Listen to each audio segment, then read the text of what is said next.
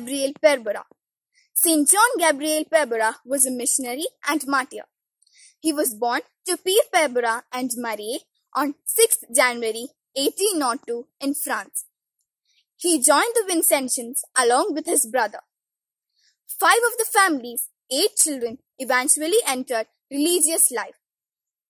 He had an intense desire to serve in foreign missions.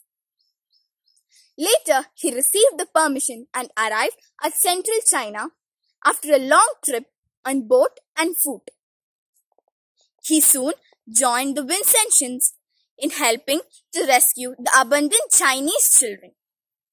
The love towards Jesus was so profound that our Lord was always on his lips and his heart.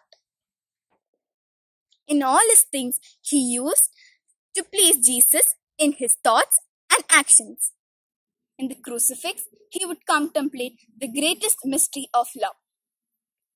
While he was celebrating the sacrament of penance, he held a crucifix in his hand. In his room, he would often kneel before the crucifix and meditate.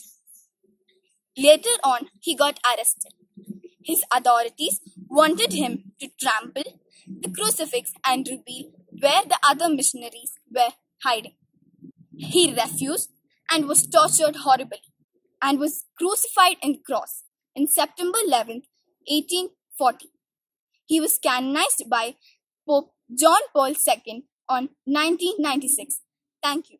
Holy Trinity, one God, have mercy on us. Holy Mary, pray for us. Saint John the Baptist, pray for us. Saint Peter, pray for us. Saint Paul, pray for us.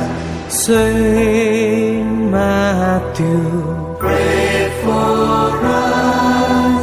Saint Mark, pray for us. Saint